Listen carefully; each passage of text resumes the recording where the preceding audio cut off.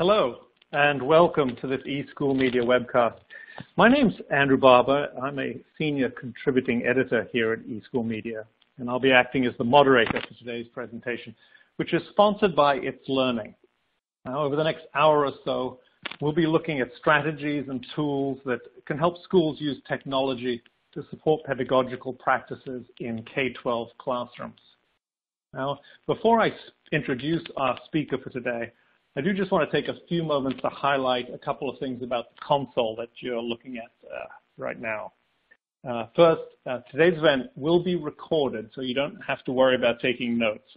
In a couple of days, we'll send everyone an email that's going to contain a link to the recorded event, and you'll also be able to download a PDF of the presentation, the slide deck from that same email. And second, please ask questions. Don't feel as if you have to wait until the end. At any point during the presentation, if you have a question, just type it into the Q&A console, into the Q&A box, on your console, and hit the submit button. And I hope we'll have 10 or 15 minutes at the end when our speaker can answer your questions. We also have a chat function, which you can launch from that blue group chat icon down at the bottom of your screen. And please use chat to talk among yourselves or to contact me or the eSchool Media team with any technical issues or any other concerns that you might have. But please do me a favor and don't use the chat function to ask our speaker questions. She simply isn't going to have time to monitor the chats. For that, please use the Q&A panel instead. And with that out of the way, let me formally introduce our speaker for today. Jennifer Gonzalez is an author and a national board certified teacher who taught language arts in middle schools both on the East Coast and in the Midwest. She's also editor-in-chief at Cult of Pedagogy, an online magazine dedicated to helping teachers become better teachers. At the Cult of Pedagogy, she blends her broad teaching and technical knowledge to help educators and trainers improve and find more fulfillment in their daily work. Welcome, Jennifer. It's a real pleasure to have you here today. Hi, Andrew. Thank you so much for having me. You're welcome. Oh, thank you. I didn't know there was a delay in us as well. Was there anything else that you needed to say before I get started? No, the floor is yours. Okay. I just want to thank everybody who's in the webinar right now for coming.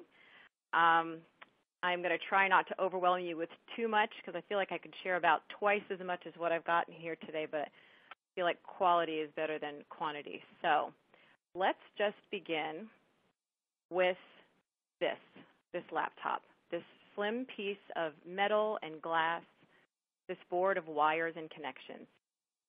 On its own, it does nothing, but put it in the hands of people and it can do marvelous things. People like teachers. Long before technology became such an integral part of our lives, teachers brought a unique set of skills and talents into classrooms every day. They had and still have qualities that no technology could ever replace. They show up every day with a contagious passion for their subject area. They show up with an inspiring enthusiasm for learning and an intuition about people and what they need at any given moment. These are things that technology can't offer. Teachers also have a deep understanding of pedagogy. You can tell which students are having trouble understanding and what you can do in response to that. You know what kind of instructional strategy would work best to teach what kind of material. You know when to let students struggle on their own, when it's best to step in. You also have the ability to choose just the right resource at the right time. These are things technology definitely can't offer. Finally, teachers provide things that only come in human packaging. You have a sense of humor. You have a growing knowledge of your students' individual personalities, their backgrounds, and their needs. And you also have warmth and approachability. These are things technology definitely can't offer. But put tools together with humans, put the right tools in the hands of a teacher who already has all of these incredible skills and talents, that's when the teacher becomes empowered, when the tech takes the teaching to a whole new level. In this webinar, we're going to look at 4 specific ways technology can empower you as a teacher.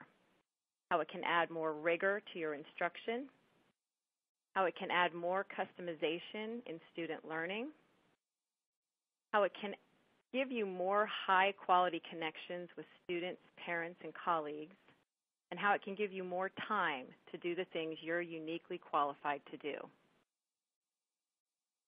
So the first thing, actually, not yet, as we work through this webinar, I just want to make sure that you know that in the bottom left corner of your screen where it says Resource List, there's a PDF handout that you can download. This includes links to all the tools that I'm going to go over in this webinar. So you don't need to try to find these websites or anything. They're all going to be included in that download. So the first big difference thoughtfully chosen tech can make to your instruction is more rigor. In other words, adding some key pieces of technology can actually raise the cognitive level of some of your lessons. We're going to look at 3 different categories of tech tools that can really boost the level of learning in your classroom. The first is curation tools. Second group is mind mapping tools. And then the third group is infographics tools. So we're going to start by taking a look at curation tools. First of all, let's talk a little bit about what the word curation even means. This is the act of gathering, selecting, and organizing resources around a unifying theme, and then sharing that collection with others. Curation is what a museum director does when they decide they want to exhibit artifacts from, a time period in history. Curation is what somebody who makes a playlist does. It's what somebody who creates a list of the 10 best movies of the year. That act is curation. And if we can get our students to start doing some curating, this is actually a higher level task. Right now, one of the most commonly used tools for curation is Pinterest. Tons of educators already use tools like Pinterest to curate their own resources, but we could also use a tool like Pinterest to assign curation projects to students. So here's what a Pinterest board might look like if students were actually using it for an academic project. Having students curate resources in our content area requires them to make decisions. It requires them to analyze, differentiate, and make value judgments about the items they select. If students are also required to write about why they selected each item or identify key characteristics in the resource, the assignment gets even more rigorous. And the best part is this kind of project doesn't have to be very time-consuming. Is it possible for students to do the same thing without using technology? Absolutely. However, they would need to spend quite a lot of time on non-academic tasks, such as cutting, pasting, shopping for supplies. When we use digital curation tools, they can assemble their collection with a few clicks, they can make changes easily, and they never have to print a single sheet of paper. So we've already looked at Pinterest as a possible tool. Let's go ahead and look at a few more. One of my favorite curation tools is called eLink. And the reason I like it so much is because it is so simple. You just paste in the URLs of whatever online resource you want to collect, such as articles, images, videos, or you could even be collecting whole websites. And then you add your own commentary about the resource. What you end up with is a unique web page that houses all of those links under a single title, along with handcrafted descriptions that you, the curator, added yourself. And so instead of just a bunch of links, which you could throw together in sort of like a Google Doc or an email, eLink will pull in the images and the title and just make it look really attractive. So it makes it really nice to sort of browse through and enjoy these resources on a single website. So I find this format to be really flexible, and just having students put together an e-link of curated resources on a given topic would make a great assignment all on its own. Another tool that I like a lot is called TAC. This is similar to e-link in that you do gather resources onto a single website, but what's different about TAC is that many of these resources can be embedded directly onto the page. So in the e-link we just looked at, if you were going to include a video, you would have an image there, but when someone clicked on it, they would be taken over to YouTube to watch the video. On TAC, the video is actually embedded right here on the screen. So this makes it possible to create a really rich multimedia experience on any given topic. Something to keep in mind about curation is that these offer some really good opportunities for student collections, but these tools would also be really good for teachers to curate our own resources. If you're gathering articles, images, and videos for a unit of study, collecting them on a TAC board keeps them all together, and it makes them really enjoyable to consume. So one more tool I wanted to look at is called Diigo. This is D-I-I-G-O. Diigo is a much plainer, more text-focused curation tool. It gives the user lots of room to create outlines of their topic and then add in links to resources. And you can see that these links are not pretty like they are in the other two tools. But this is a really good tool for more text-driven research and that sort of thing. Supposing this would be something that would be great for someone who's working on a master's project or something, or for high school students who are doing more of a long-term research project where they have to gather a lot of resources. They can build outlines and embed links to their resources right there. But Diigo also has another feature that I think makes it really, really unique. It allows you to put your own highlights and comments right on the web pages that you curate. No one else can actually see these. If they were to go to those websites, they wouldn't see your highlights. But when you click on your own link from Diigo and they send you to that page, all of your marks and comments are going to appear there for you. They'll be waiting and saved for you there. So this makes doing deep research and citing a variety of sources incredibly easy. So we've looked at curation tools. The next set of tools that we're going to look at that helps to build more rigor into lessons are mind mapping tools. Anytime we visualize the concepts we're trying to teach, we automatically improve learning. So tools that allow us to more easily create these visualizations really be powerful for delivering instruction. And having students use visual tools to organize content, demonstrate learning, or plan projects is a higher order task in and of itself. Each of the tools in this section can facilitate that kind of visual mind mapping. One of these tools is called Coggle. This is actually the simplest of the three that I'm going to show you, because Coggle mind maps work best when you stick to just words and branches. They do have the ability to add links and images, but it ends up looking very, very sloppy. So if you're going to use Coggle, I'd say use it for something very simple. So if you wanted students to make connections between lots of words, groups of words, and broad concepts, but you didn't really want them to pull in a lot of multimedia, Coggle would be a great tool for that, for creating a fast mind map. And what's nice about this tool and the other mind mapping tools is because they're cloud-based, because they live online, students can work on them for a while, they can go away, they can come back to them and continue to build, and all of their work is saved. They also all allow for collaboration. So 2 students, 3 students, they can all work on the same mind map together. Another really nice mind mapping tool is called Poplet. With Poplet, the user can connect topics and subtopics just like they do in Coggle. But you can also include images and links to outside resources. You can do these in Coggle, but it's kind of messy, like I said before. Adding these things in Poplet is just a lot easier, and it makes for a visually appealing mind map. You can also embed videos that will play right inside the Poplet.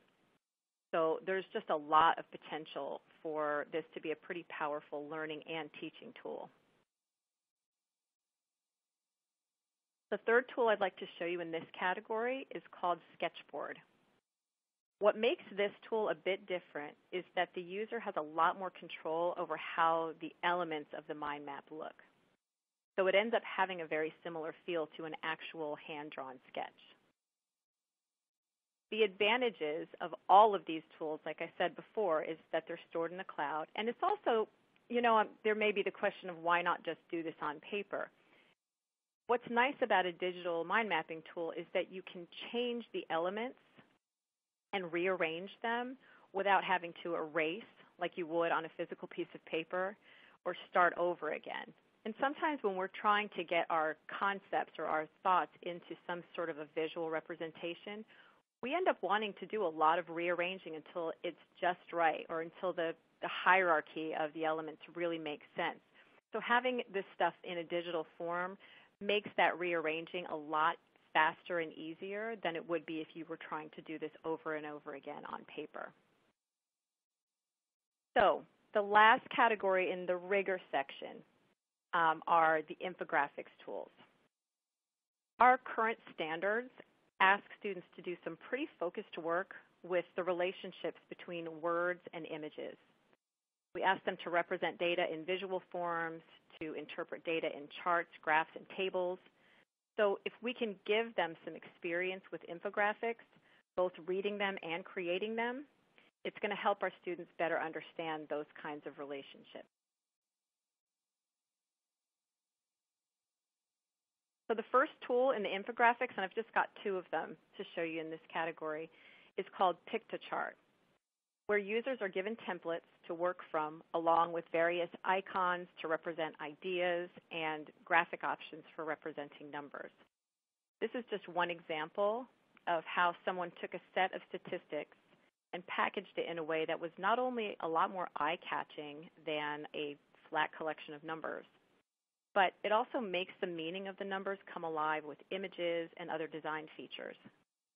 The thinking required to put something like this together is actually quite complex because the student has to make decisions about what figures will make the biggest impact on the reader and how these figures should be displayed and arranged so that the reader understands them right away.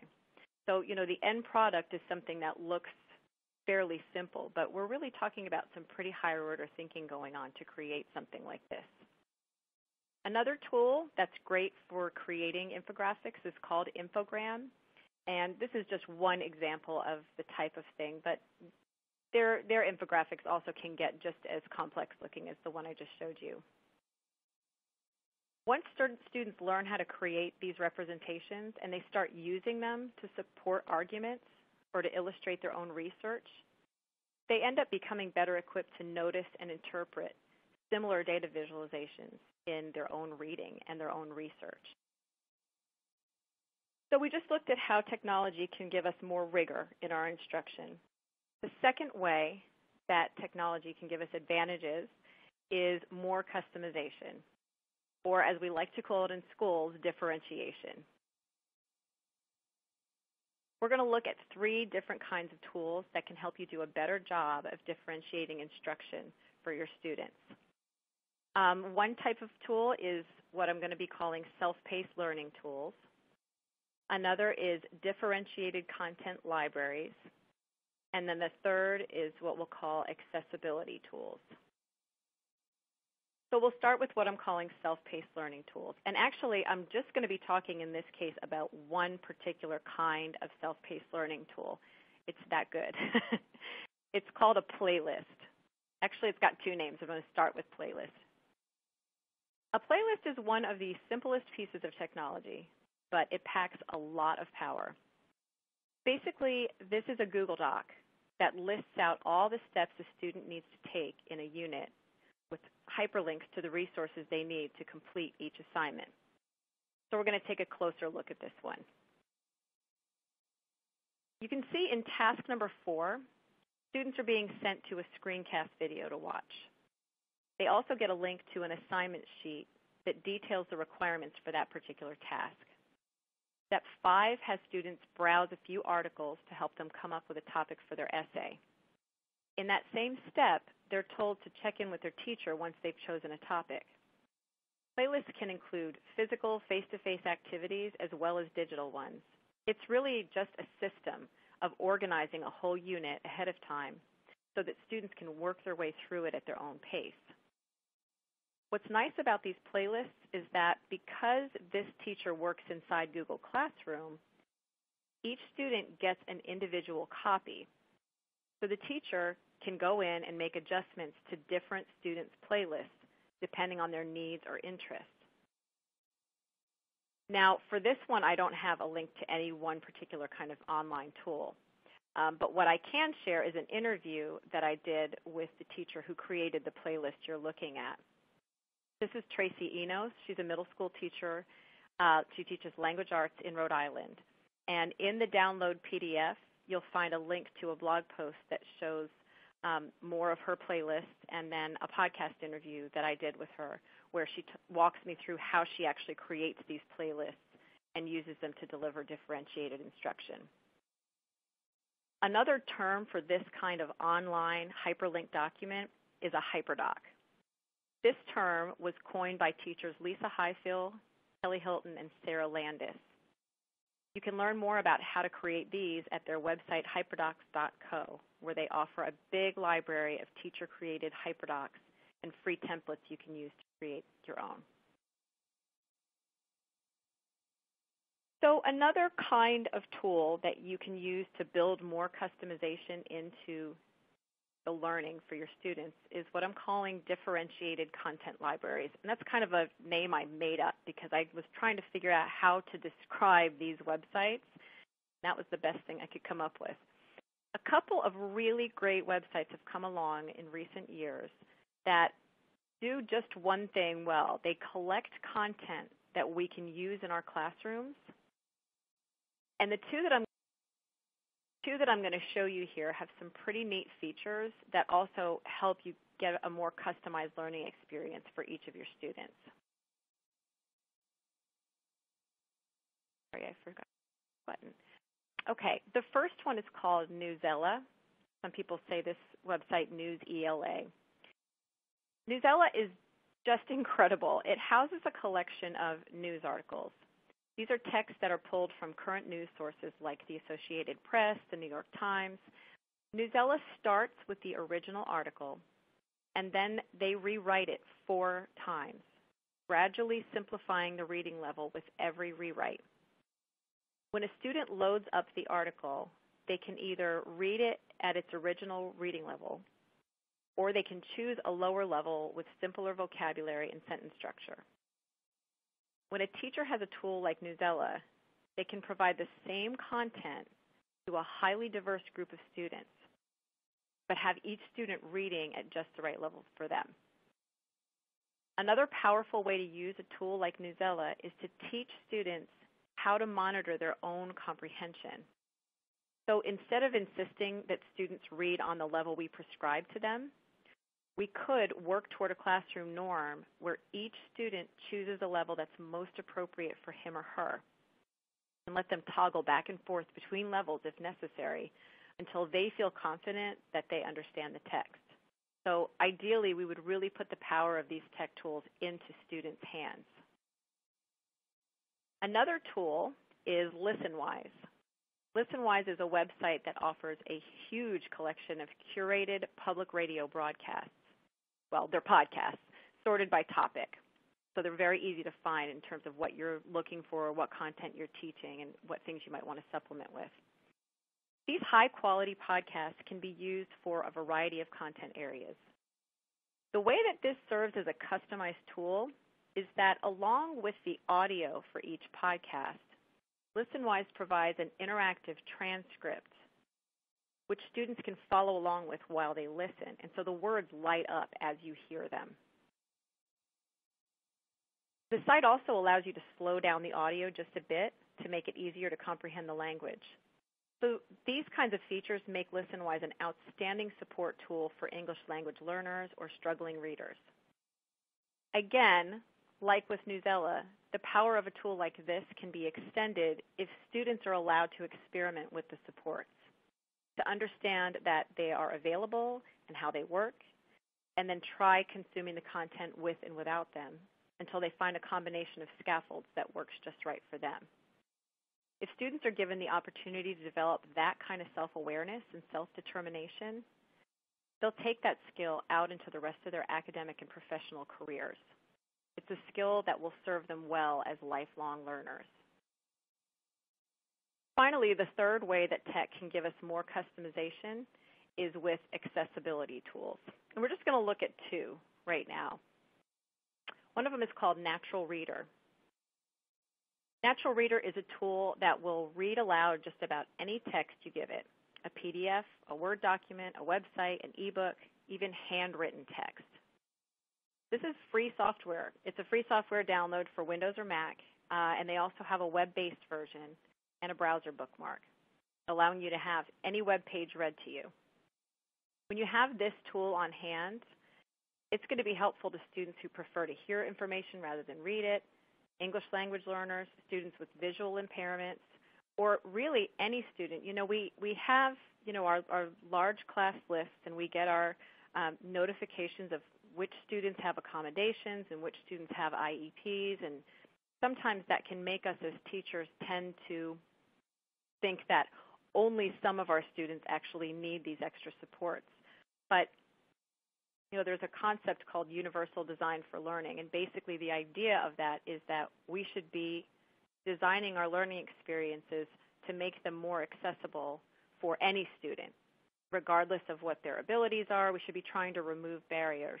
So we may find that we have students in our class that just prefer to hear things instead of read them, or they might prefer that sometimes over other times. And so offering tools like Natural Reader, it just helps them get to know themselves better as learners and basically learn how to advocate for themselves and choose tools that are going to help them. So one other accessibility tool is called Read and Write, and that is all one word, Read and Write. Read and Write is actually kind of a big company, but they've got a Chrome extension. It's just a toolbar you can add to your Chrome browser. And it does basically a lot of the same things that Natural Reader does. It allows you to highlight any text and hear it read aloud. You can hear it read aloud at different speeds. It can also transcribe your speech into text. So that would make this a really wonderful tool for struggling readers and writers. If you've got students, I was a language arts teacher, and a lot of times I had students who would say that they couldn't write, but they sure could talk. And they love to tell stories about themselves, and they love to argue. And so if I could teach them how to just talk out the stuff that I wanted them to write, then that could kind of help them get over the hump. If I had had a tool like Read and Write where they could just sort of dictate their story and it would be transcribed, and then they could go in and fix the places where it was like, no, this one, that's not exactly how I meant to say it, or I need to punctuate it. But just to be able to get those thoughts out could be such a fantastic support. And obviously it would also be a wonderful support for students with special needs as well. So the third way technology can empower you as a teacher is by giving you more connection to other people. Even though many people are concerned that our devices are causing us to interact less with one another, if we use them correctly, some tools can actually give us connections we might never have had with students, parents, and other teachers. So we're going to look at two types of tools that can really help us with these connections. One type of tool is social media, and another type is what I'm just calling collaboration tools, and these are tools that actually help us to collaborate better with each other. So I'm sure most of us here have had plenty of experience already with social media, but we might only be using platforms like Facebook and Instagram and Twitter in our personal lives. Social media actually offers some incredible ways to connect with others in our role as teachers. And by taking advantage of these, we can build relationships that simply wouldn't be possible otherwise. So let's start by looking at Twitter chats. Just in case you're not sure what that is, a Twitter chat is where a group of Twitter users start tweeting with the same hashtag at a mutually agreed upon time and day. So you're basically saying, I will meet you on the internet at this time. And by using that same hashtag, they can follow each other's tweets and basically have a live conversation online. So this is just a really, really small snapshot that we're looking at here of a Twitter chat. In this very brief exchange, one of the people in this group here is in Minnesota, one of them is in New Jersey, and the other is in the Dominican Republic. And these people all got together this past Sunday, and they got on Twitter for something that's called Sun Chat. And if you look closely, you'll see that every single one of their tweets has the hashtag Sun Chat. This is just a Sunday morning chat for educators. So they got together and talked about how to make grading practices more effective. So this conversation went on a lot longer than the piece we're looking at here, and it also involved a lot more people. It covered a lot of other topics, but this just gives you a quick snapshot of how a Twitter chat works. And there are hundreds of Twitter chats happening between educators every week. So if you show up for one, this is a great way to exchange ideas quickly with others who share your interests from all over the world.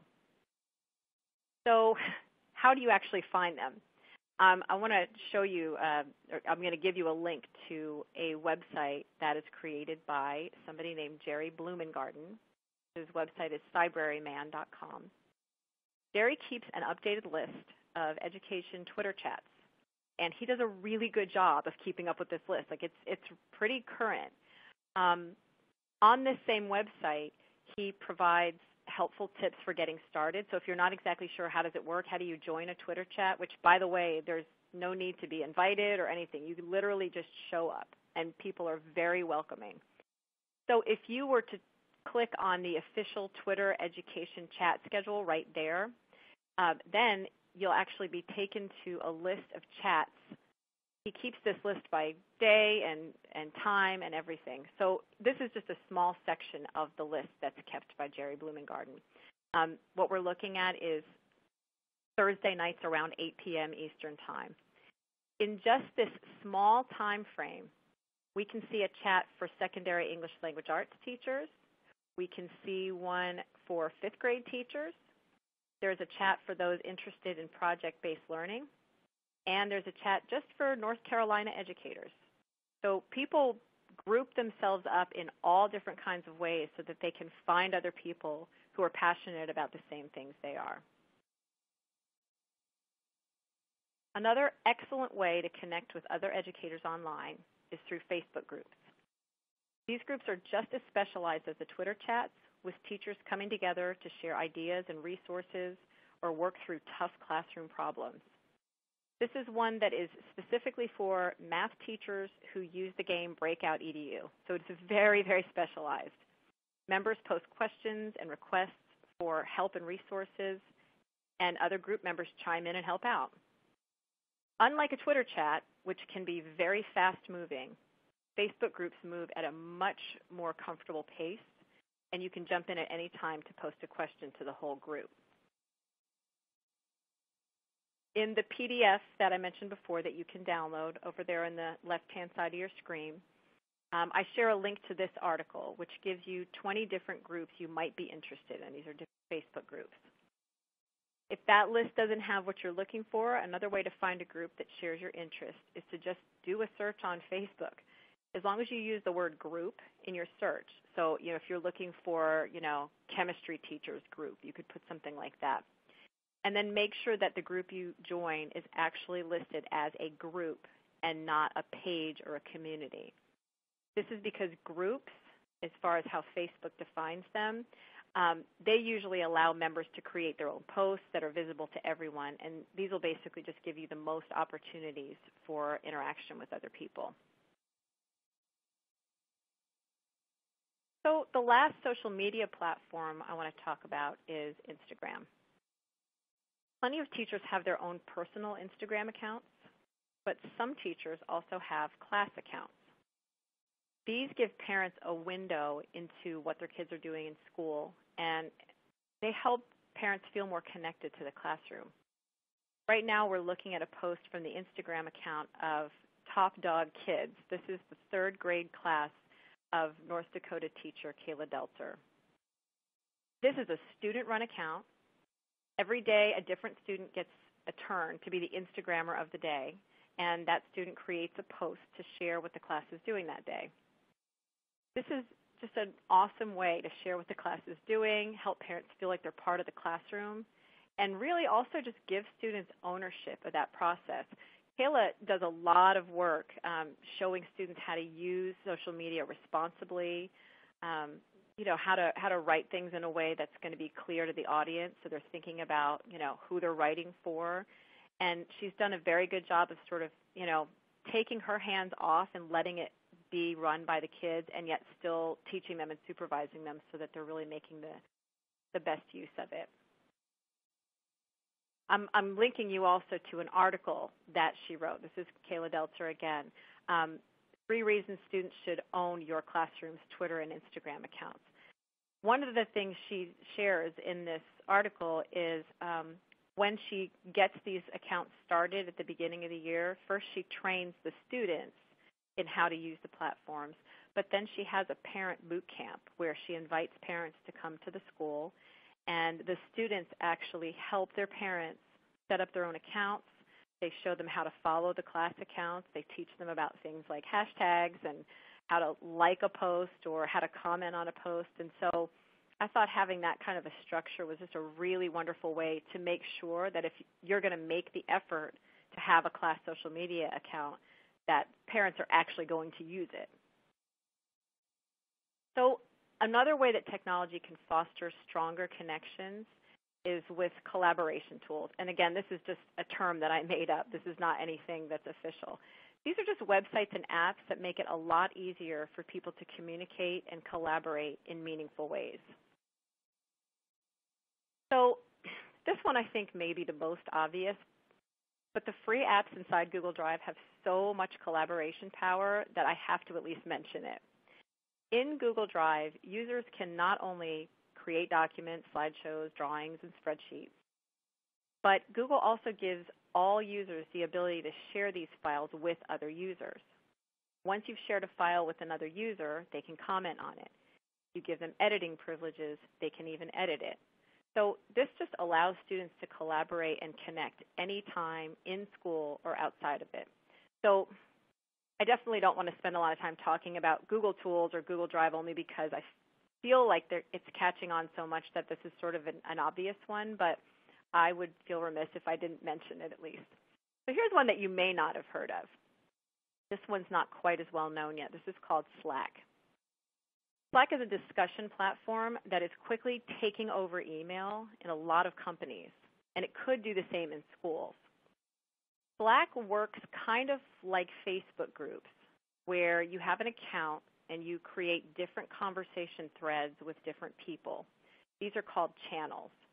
So, for example, your school could have one channel that the whole staff belongs to, and anyone who wants to send a message out to the whole staff would do so on that channel. You could also have different channels for your grade level or department, and then others for special projects you're working on. What's great about Slack is that unlike emails, which have to be opened up one by one before you can read their contents, and then, you open them and they've got these long, confusing reply all threads to keep track of, and you're scrolling through trying to figure out which message came before which and who said what. Slack just keeps the whole conversation visible to everyone who's in it, and it's just one nice, clean thread. Slack would not only be an excellent tool to better collaborate with your colleagues, and it could also replace some of your time-consuming meetings. It would also be a great platform for student groups. So as a teacher, you could set up the groups and then easily observe how well students are participating in each group. The last collaboration tool I'd like to share here is called Voxer. Now, this one has become such an essential part of my own life, I can't imagine how I'd get by without it. Voxer is a messaging app that you keep on your phone. It's a lot like Slack in that you have different discussion threads going with different people, except in Voxer you use your voice. Just press play on the first one, and then they will all play one after the other in the order they were put there. So why is this so great? Because text has its limits. The voice can communicate things you just can't get with words alone. And sometimes it's just faster to say something. The other reason Voxer is so much more effective than, say, a phone call is that Voxer chats are asynchronous. No one has to be in the room at the same time, and everyone can contribute whenever they have a chance. This ability to carry on a discussion with a group of people, with everyone participating when they can, rather than trying to find a time when they can all be in the same place, that's priceless for busy people. Just like with Slack, this tool could be a huge game changer for teachers and their colleagues because it could replace meetings. It could also be an outstanding tool for student discussion groups. The last way technology can really empower you as a teacher is by giving you more time to do the things that you are uniquely qualified to do.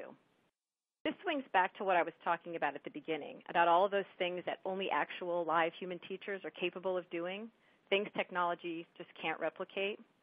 What tech can do is save you a ton of time on some of the tasks that can be done by a machine so that you have more time to use your special talents and skills to engage with students, build relationships, and make all of the thousands of important decisions you need to make every day. We're going to look at 3 kinds of tech tools that can give you this time. Parent engagement tools, planning tools, and screencasting tools. And if you're not sure what screencasting is, I am going to explain it.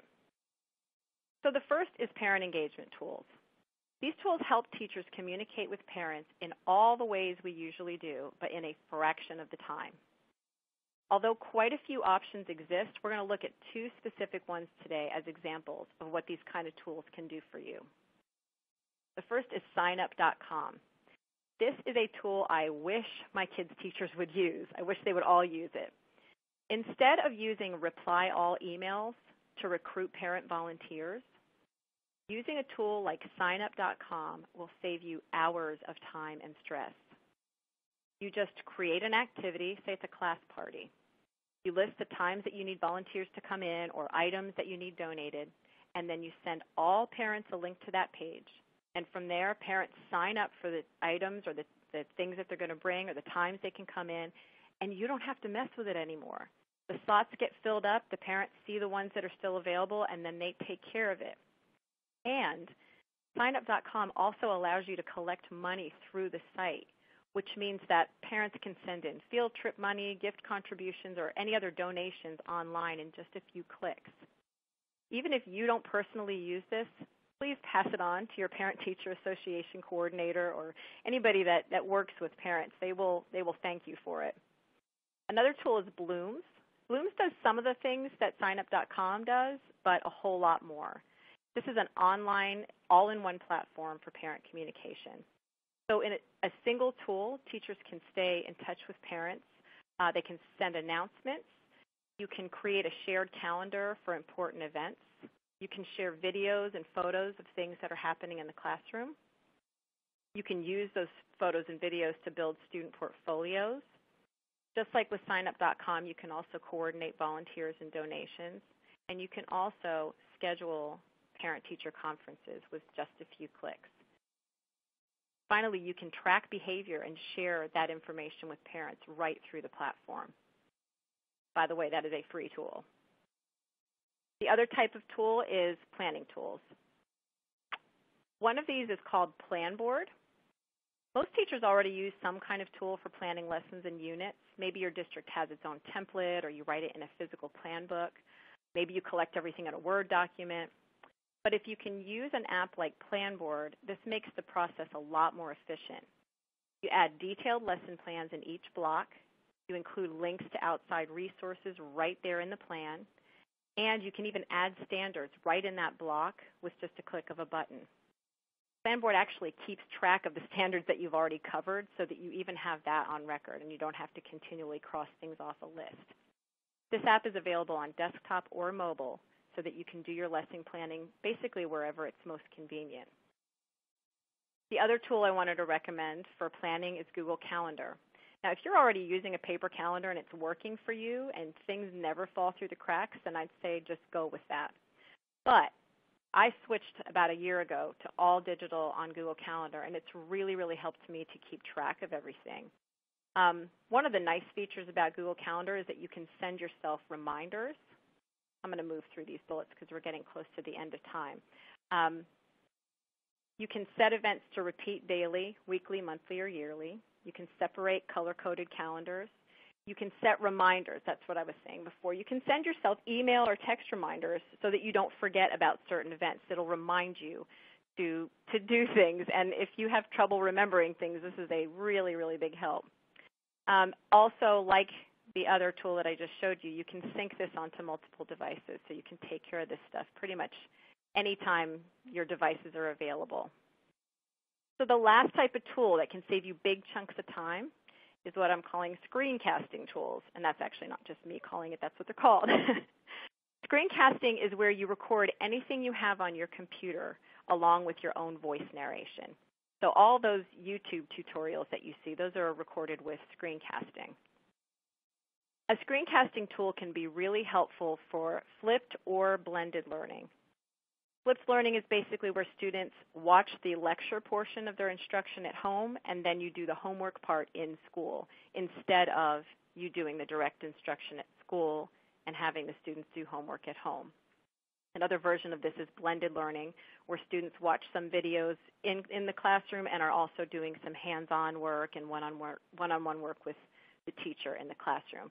Having pre-recorded videos where you've got your lessons recorded ahead of time, what it does is it frees you up as the teacher to be able to work with the students instead of spending your time just delivering the content. So I'm going to show you two free screencasting tools that will help you create these videos. One of them is called Screencast-O-Matic. This is a free software you download, and you can do 15-minute screencasts very easily. It doesn't have a lot of great editing tools, but if you spend the $15 a year that it costs for the premium version, then you can edit your recordings a lot more easily too. The other tool that does great screencasts is called Screencastify. This is a good one if you're already working in the Google platform. This is a free extension that you add to your Chrome browser.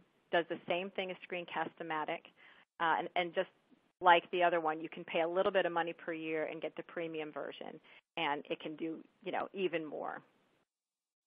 So we have gone over a lot here, and the number of tools that I've shown you, it might be a bit overwhelming. There are a lot of options, and you may be wondering how you can possibly take advantage of all these opportunities at once. The key is to not try to do it all at once. Just pick one thing.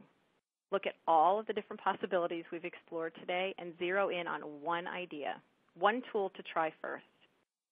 Maybe it's the one you think will be the quickest and easiest to integrate into your routine, or maybe it's the one that's going to make the biggest instructional impact. But start somewhere. Choose something, because once you've seen the power that one good tech tool can give you, you'll be unstoppable. Thank you so much for coming, and I believe now we're going to move into the Q&A portion. All right, terrific. Well, thank you so much, Jennifer. I mean, you've certainly given me and the audience a huge amount of information and some resources to follow up on. And there are some follow-up questions that have come in from the audience. And we do have about 12 minutes left that we'll go through as many as we can. I want to come back to an early part of the presentation when you were talking about Pinterest.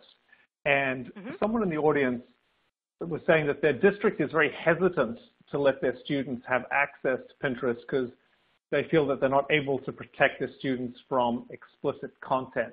How do you handle that aspect of Pinterest? Oh, that's a very good question. And gosh, I wish I had a good answer for that, because with a tool like Pinterest, depending on the kind of search terms. See, whenever I'm on Pinterest, I'm looking for education-related things, so I don't come across it. But every now and then, I'll really step in it, and it kind of shocks me. I think one way to handle it is to have, especially much younger kids, is to have the experience be very, very supervised.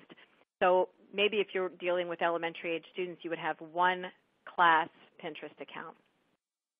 And students would access it one at a time with an adult nearby sort of watching, so that if something objectionable comes up, the teacher is right there basically to scuttle the student away and never mind that. I think it's also important that when we're supervising them that the students are actually using search terms that are not going to pull up stuff that's inappropriate. It would also be a good idea always to sort of look into almost every tool that's grown large has thought about this, and they've been asked this before. So it's always a good idea to go to these tools and just look in the help in terms of I'm a teacher, student use, student safety, and see what kinds of supports they have built in, because you may be surprised with what they've already got. Okay. Well, just maybe we could stay on the same subject. Someone in the group chat was during the part of the presentation when you were talking about social media and Twitter and other social media platforms. Someone in the audience was pointing out that their school doesn't even, it sort of blocks some of these platforms at school. Yeah. I mean, when you talk to schools about that kind of approach, I mean, what do you tell people about that approach of blocking it, or do you encourage them? How do you handle that? The schools that I've seen who are really moving forward and are really moving their students into what we are now 17 years into, which is the 21st century, that have really been successful, have almost no blocks at all. And I've found that, some schools are just really afraid of the implications. I think probably the best way to help a school to move forward is probably a multi-tiered approach. One would be to really try to sell your administrator on the idea instead of taking an aggressive approach. Help that administrator to connect with other administrators where those schools have a more open access policy. And also, educating the parents, because I think a lot of administrators and district superintendents are really just petrified that parents are going to come after them if something ever goes wrong. So including parents in the conversation about, we're thinking about allowing access to this. Let's learn about the platform. Let's all learn it together. Let's look at some of the, the ways that we can protect our students. So you get more buy-in. And then this is almost like a stopgap thing, but I've always found that it's easier to get progress with anything like this if you ask for pilot programs. There's a lot of value in just saying, could we try this for a week and see how it goes? So, because sometimes, nobody wants to commit to long-term policy, but a lot more administrators, I think, will say yes to something if it's just a quick trial or something we're just going to try over the summer or just to see how it goes. So, but I really do think long-term, your best bet is going to be to hook them up with administrators that are already doing this and show them how it's done. Okay, great. Well, thank you.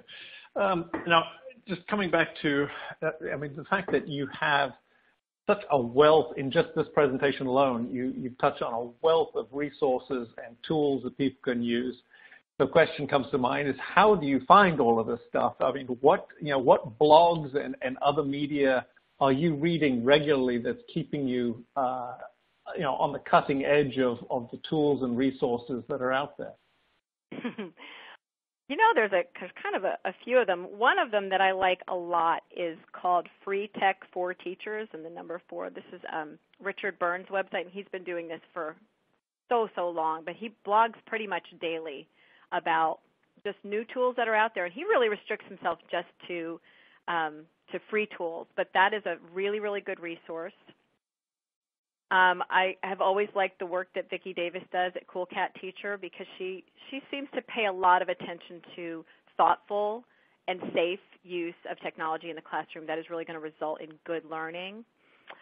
Also, it really just helps to mess around on Twitter and to just follow people on Twitter and see what they're doing in the classroom. So those 2 blogs for sure are really good resources.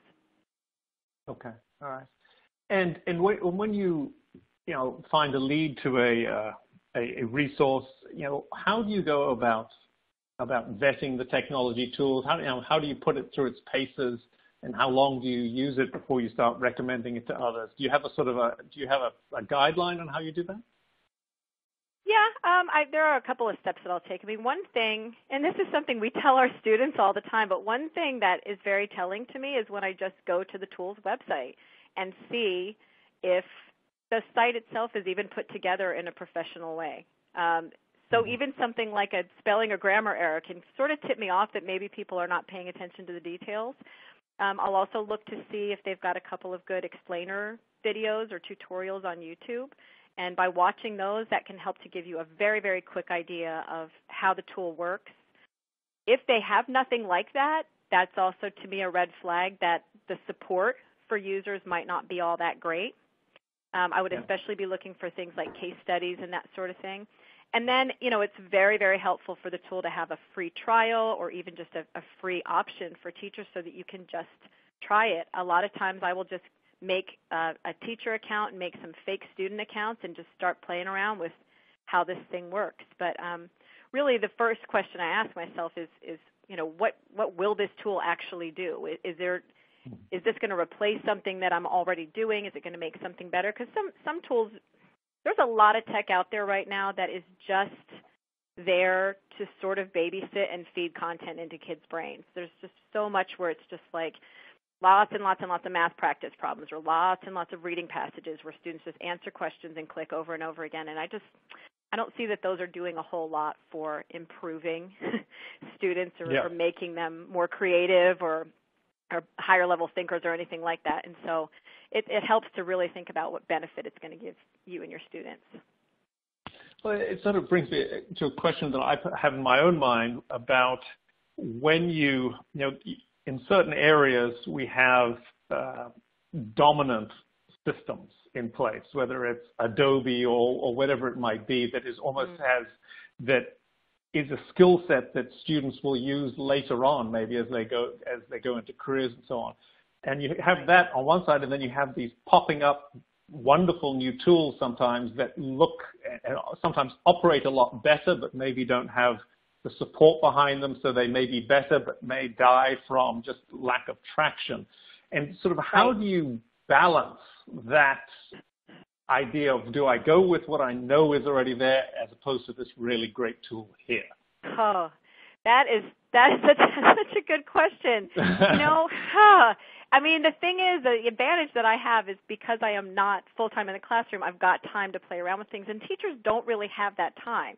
So you end up having to just maybe go on personal recommendations or try things out in the summer. But I would always be a little bit suspicious about a company that is trying to be all things to all people, which is why I love the pop-up tools sometimes, because they stay in one lane and they say, we're going to do this one thing really well, instead of companies that say, oh, we have an LMS and now we have, a whole body of content that suddenly is going to appear that's going to give students everything they need to learn. And now we've got this other piece here, and it's just, I understand everybody wanting to be able to streamline things onto one platform, but sometimes I think some companies are trying to stretch too far, and then I think quality is going to suffer when they do that. Okay. All right. Well, that is a fair approach to it all. We have, there's just one question that came through. It might be, I hope maybe you've not even heard of it. Someone's asking about a product called Padlet, Padlet, to curate. Do you know about Padlet, and do you have any thoughts about it? I do. I love Padlet. The thing that I love about Padlet, and for anybody who's not familiar with it, you imagine just a cork board online, a blank bulletin board that you can literally sort of pin things onto. What's nice about Padlet is that it's really flexible. You can move things literally all around the screen and stick them in different places. I find Padlet to be almost better for collaboration with other people. So if a group of people is going to collect, let's all put our favorite books, in education there or something like that. It's a good place to collect with other people. It can get a little messy. I feel like it could evolve a little bit more into something that's a little bit visually easier to look at. But, yeah, I think Padlet is a great tool. Okay. All right. Well, sadly, we have run through our entire hour, and there were some other questions that we didn't get a chance to get to. So if you did ask a question that we didn't answer, someone from the It's Learning team will follow up with you to get you some answers. And so as we wrap up, I just want to thank you, Jennifer, for an excellent presentation, really very, very compelling. And I also want to, on behalf of eSchool Media, I'd like to thank It's Learning for its support today. And a final reminder, and I know a lot of you in the audience were asking about this, we will be sending out an email to everyone in the audience when the recording of the webinar is ready so that you can replay it and at your convenience. So that concludes our webcast for today. Thank you again, and goodbye.